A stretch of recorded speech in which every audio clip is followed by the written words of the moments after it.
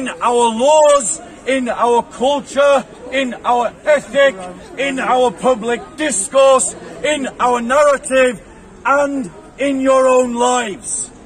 Because the atheists and the agnostics amongst you have no grounding to talk about morality.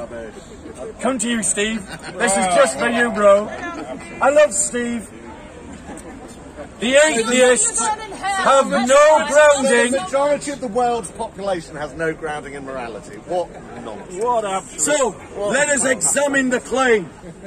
Do atheists and agnostics have grounding in morality? Yes, I'm one. So let's talk about it. Let's talk. We can talk. Let's talk about it.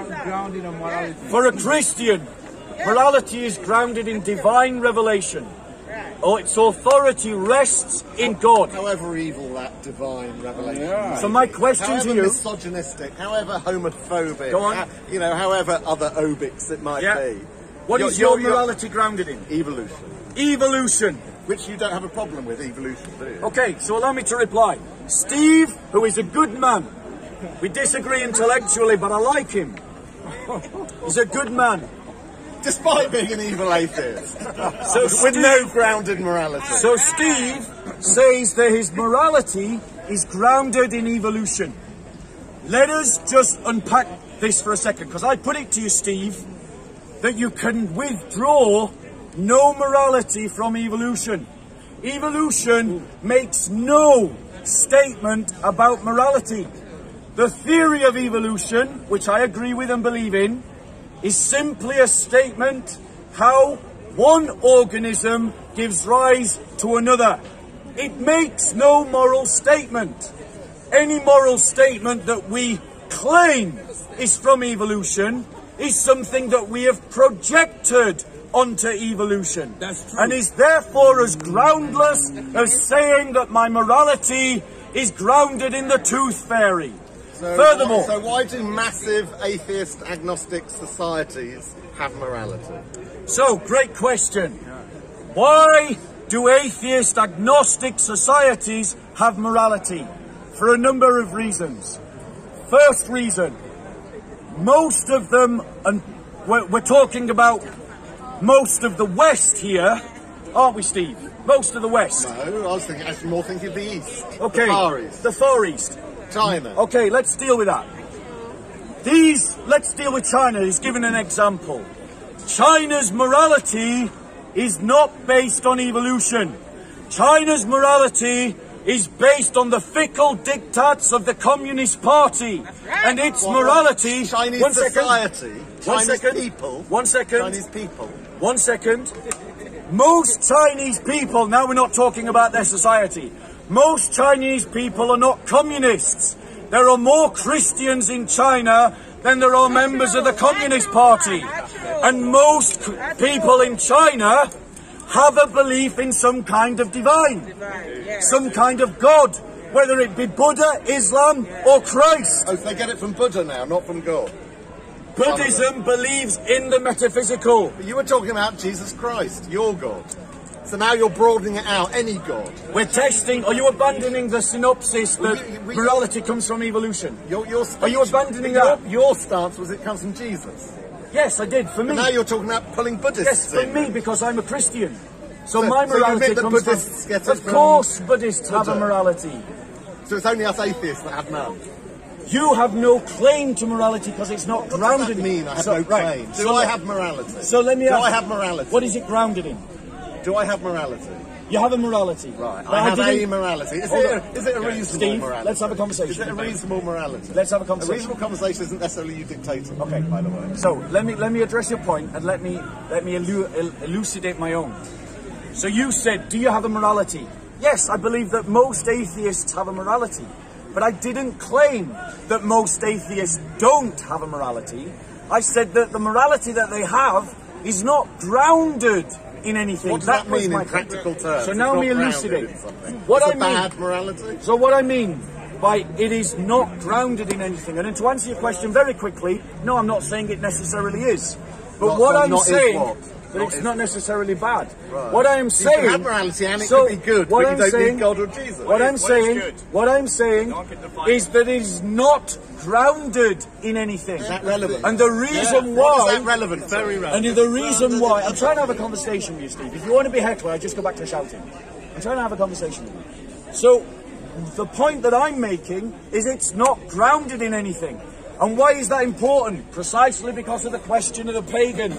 Because what is good? If your morality is not grounded in anything but evolution, well, the only maxim that we can draw from evolution is the survival of the fittest and the strongest. Well, that kind of morality throws the weak to the curb. But we're a very developed social species, aren't we? So, This man thinks we're not a very well-developed social species. this man is a pagan, not an atheist. This man is an atheist. So Steve is a classical liberal. And a classical liberal draws their moral paradigm from their Christian inheritance. And I'm going to prove it to you. Steve, do you believe that everyone here who is in front of you is equal? On what measure? On the measure that they should all be treated with an equal dignity. They should be treated with dignity, yeah. The same dignity. It depends. These are very generic, not very near. Okay, so they should all be the same under the law. If they fall ill, they should receive medicine. So they should all, I'm not talking about their ideas or beliefs, I'm talking about their persons, their bodies, their minds. They deserve safety. They deserve, or equally, Yeah. regardless of any other factor. Well, I don't know. If Adolf Hitler was standing here, he probably wouldn't deserve quite as much If he had not respect committed any as everyone crime. else. If everyone had committed no crime. That only includes Jesus then, doesn't it, in your view? So let me address, did we've you all see what he committed did? crime. Thank you, Steve. So we're all sinners, so therefore So- we do deserve some evil treatment. So in your view. Steve admits and agrees, and this is why I said you can have a good morality, even if it's not grounded in anything solid. Bearing in mind, I pointed out that Steve's morality comes from a Christian heritage, and you heard him say... No, it One predates second. that. It goes back further than that. No, one second. I'll prove that you're wrong in a second. I'll prove you're wrong in a second. He said that we should all be treated equally in terms of our safety. And you're our going to health. claim that's a uniquely Christian thing. It is a uniquely Christian Rubbish. teaching. Rubbish. Okay, what other religions? You admitted 5 minutes ago that the Jews also do it. So When a Christian talks about Oh, so you Christianity, include they the Jews. always include the Jews. That's always included in Judaism. Because you know that our religion comes from Judaism. So tell me another religion that teaches the equality of all human beings. paganism. No. You're a pagan? Yep. Do you believe that all human beings are equal? Nope. There you go. Well, so he represents the entire... Do you know paganism is a multifaceted religion? Paganism. There's many... There's Druidism, there's Wiccanism, there's lots and lots of types of paganism. So he pointed out paganism. Which is a massive, different... So let me deal with this point, and please note, please note, Steve, I'm dealing with your points. You need to deal with mine. So he talks about paganism. The paganism that we encounter today has nothing to do with the paganism that was encountered by the Christians and the Jews. The paganism that we have today is a modern construct born in a Christian paradigm. So when a pagan in the West says, I believe all human beings are equal, they're saying that because they were brought up in a Christian world. If I lend 20 quid to this pagan, and this pagan lends that same £20 to Steve, You'll never get it back. and Steve doesn't know that I'm the source of the £20, he could be mistaken in thinking that the £20 came from the pagan. But it didn't. It came from the Christian. And that is exactly what you've just seen. Steve claims that a belief that some pagans have, not all, some pagans have, is their own invention. It's because he doesn't know where they get it from. The history of this island that we're standing on now, what proportion of the totality of the history of this island, this lump of rock that we're standing on, is Christian? Relatively recent. I would say less than 40%. But now, Right. Steve, You're claiming all the Steve. good stuff being Christian. Steve, the point is, ladies and gentlemen, cultures weren't born yesterday. Moral paradigms weren't born yesterday. Moral language wasn't formed yesterday. It takes centuries to build a civilization. Not 2 minutes. It wasn't birthed at the last general election. Steve needs to study Edmund Burke, a Christian political scientist who would elucidate and educate Steve about the evolution of political law. And you would like him, Steve, you really would. But the point of the matter, ladies and gentlemen, here's why we need morality grounded in something other than man. Because if society grounds its laws purely on its own will and whim, then when the Parliament or the Reichstag passes a law that Jews cannot marry Germans, or that Jews should be discriminated against, apart from winning an election and apart from changing the law, you have no grounds to stand against that law. I have every ground. On what basis? What the ground is? Based on my own morality. Which is based on what? Evolution. Evolution. What maxim can we draw from evolution, Steve? We're a highly complex, intellectual, some of us. You believe everyone here is social intellectual? Species, which has got incredibly complex networks amongst us, of psychology, of relations, of communications, of knowledge. Do you think that's true of Iran? It's true of every human society. It's true of every human society. Do you think that we should replace British law with Iranian law? No. No. Because that's the wonders of democracy. So that's the wonders of democracy. Did you hear him say that? Yeah. Now what did I say? Not the wonders of Christianity. We don't look to Christianity for democracy. We don't look to Christianity for freedom of thought, freedom of belief, freedom of speech. We do not look... Where are the freedoms in the Ten Commandments? None. So, where is one freedom listed in the Ten Commandments? The last 5 commandments are useless. But they're not. Allow me, ladies and touch gentlemen. on freedom. Allow me to address the multiple points Steve has made. Where Steve is. Did you all hear him? Don't get distracted, Steve. Did you all hear him?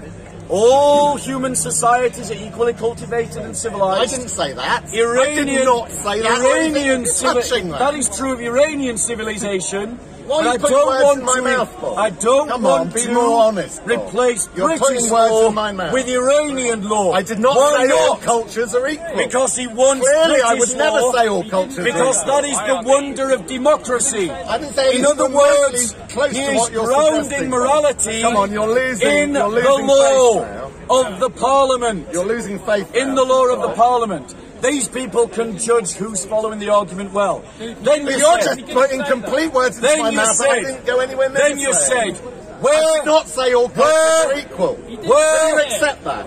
Where, I did not say where I did not. I did not. Does the Bible teach? Where did I say all human beings have freedom? Here's what the Bible says. You tell a lie, then you shout. The Bible says, you shout louder and you shout where louder. the Spirit is, there is freedom. Yes. The Bible says that the fruits of the Spirit are love, joy, peace, goodness, kindness, gentleness, and self-control. And where these fruits are, there is no need of law. That's what the Bible says.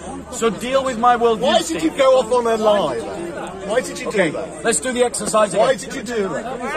Why did you go off on a lie? All human societies equally cultivated. I didn't say that, no. Absolutely not. Brilliant. No. Give me an example of a society that is not as sophisticated as our own. All of them. All of them. Because we are the best. Okay. To degrees, some are very, very close. But we are the best. Right. So, I'm going to expose the relativistic contradiction at the heart of Steve's thinking. You all heard him say that the paradigm of excellence is Western civilization. Incidentally, I agree. But I agree for different reasons to Steve. But now, Steve, answer me this question. What is it that makes Western civilization objectively better than all the rest of the world? That's a good question. Because it most closely matches mine. Did you hear that? And you're asking me, Yes. so therefore... Well, of course it is! Entirely Well, subjective. it's not objective. What we're discussing is not objective. Objective. But what we're discussing, the subject, is not objective. I knew he would say that. It's fine. It's fine. You're on it. I'm on it. So just because he uses the word objective to describe something that's subjective does not make it objective. See, I knew Steve would say what he said. Because I've taken knows the me so time well. to understand Steve's worldview. But Steve has not taken the time to understand the Christian worldview. Believe me, they tried to drill it into me So, for years during childhood. One second, Steve. Steve just said that the reason why the Western world is better is simply because it most closely matches my own view as what is best. But the problem with What that... honesty? What honesty? The problem with that is if the majority of our society became Nazis or Islamists overnight and could win an election, society would pass very different laws that Steve would disagree with. And he would have no appeal to anything other than his own opinion. Christianity, however, can give a grounding of morality that can tell Steve he's wrong and can tell the Islamists that they are wrong. Some of it quite disgusting. So, And disturbing. My mum is, my dad isn't. But there you go. There's his ground. His mom. a lot of... Come Do we on. just say that... You know nothing about the Steve, relationships and the dynamics. would it be fair to say that your mother helped to form your moral compass? Well, as much as any parent. Thank you. influences it. So So does my father, so does my school, so does my friends, Great. and my colleagues. So now I want to introduce... That's the interesting aspect of human society, isn't it? Now I want to introduce a doctrine of Christian political thought that lots of people are not familiar with. When the Annunciation of our Lord occurred and the angels appeared to the shepherds, they said, "Glory to God in the highest and peace to people on earth of good will." That term, goodwill, references the fact that morality is not found solely in Revelation. We Christians don't believe that something is morally good or morally bad just because the Bible says so. Thank the Lord. We believe Thank the Lord for that that. something is morally good or morally bad because nature itself points towards its creator. And that is why I can make a non-biblical... Nature points towards its creator. I'm just about to give you an example. Are you going to maybe use I am maybe just use about coronavirus? to give you an Maybe example. use coronavirus as a topic. I am just about to give you an example. Coronavirus as a topic. I'm just about to give you an example. Making it point. I'm just about to give you an example, Steve. Making it point. No one's talking. That is why, ladies and gentlemen, I can make a non-biblical argument against homosexual sexual acts based on nature alone. I can make a non-biblical argument against abortion based on nature alone. I can make an environmental argument based on nature alone. Yes, yes. That is the fullness and the beauty of the Christian worldview. Notice, I am appealing to things outside of myself, and Steve is appealing only to his own Yes, opinion. again, he has no morality. Grounded morality. What should we do about Steve? How would you like to reply to that, Steve? Make one point, a specific point. Okay,